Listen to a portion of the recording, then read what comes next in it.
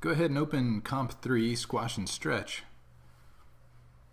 If you've ever seen a Saturday morning cartoon, you're probably already familiar with the animation principle of squash and stretch.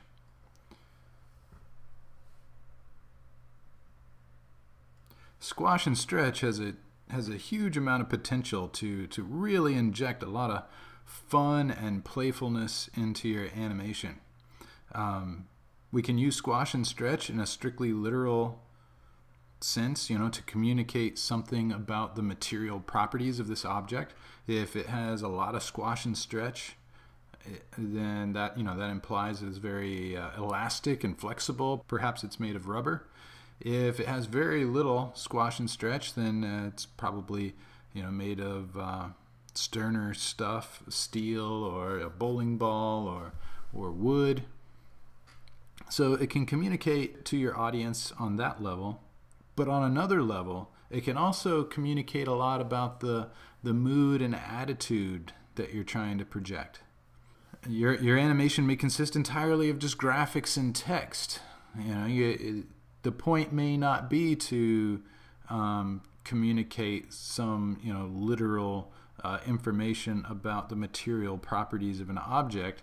You may be using squash and stretch just to kind of inject a lot of fun and playfulness into your animation. If you're creating something that's humorous or has a lot of whimsy, that might be appropriate. If you're animating something for children, a lot of squash and stretch would certainly be appropriate. So keep that in mind. So let's go ahead and put this idea of squash and stretch into practice. And the big thing that you should remember about squash and stretch is that the object should always appear to maintain its volume. So what that means, imagine you're holding a balloon between your hands, and you press your hands together, squeezing the balloon between your hands. It's going to compress in that direction, but the air inside that balloon has to be displaced to somewhere. So you're going to squash the balloon one direction, but that balloon is going to expand in the other direction, always maintaining its volume. So that's the important thing to remember. So for example, this ball that we're getting ready to animate, when it falls into frame and hits the ground, it's going to squash down towards the ground. That means we need to actually scale it up in the other dimension. It's going to expand horizontally if it compresses vertically. So let's go ahead and set our position keyframes first, and then we'll do some squash and stretch by animating the scale parameter. So I'm going to select my shape layer here. That's this shape layer with a red gradient in it that looks like a ball. And I'll hit P to pull up position. Click your stopwatch to set the first keyframe. And this is actually where I want the ball to impact the ground. I'll just jump forward 10 frames. And I'll just slide that keyframe over to there because that's where I want it to hit the ground.